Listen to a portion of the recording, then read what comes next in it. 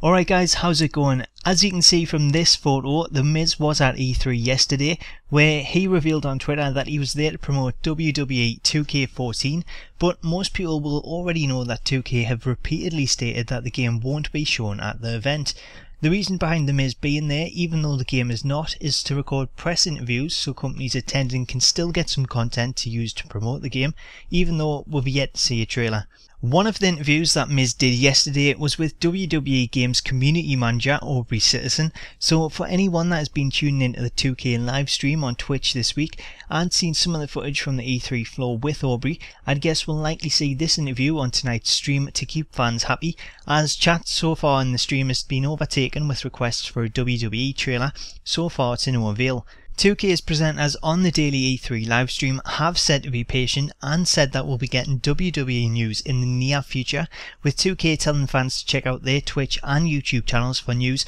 Hopefully the near future means we'll see something this week. As for any other wrestling news from E3, Sony showed the Payback pay-per-view art during their press conference on Monday, so it looks like the PS4 will come with pay-per-view streaming capabilities, which is a pretty neat addition.